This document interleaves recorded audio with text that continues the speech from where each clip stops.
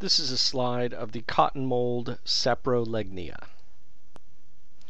Here's the taxonomy of Saprolegnia in the domain Eukaryota or Eukarya.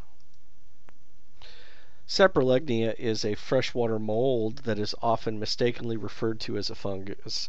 It is extremely economically important. It affects the aquaculture industry and aquaculture ecosystems. It is a pretty serious pathogen that causes millions of dollars a year in damages to the aquaculture industry, especially commercial production of salmon and catfish.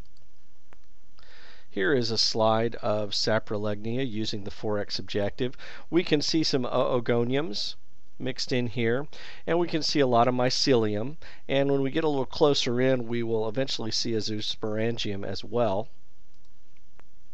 Saprolegnia reproduces both sexually and asexually, and in this slide we can see, as we've zoomed in using the 10x objective, an oogonium with eggs inside of it. It's very hard at this point to see the zoosporangium. They're not differentiated from the mycelium in this species.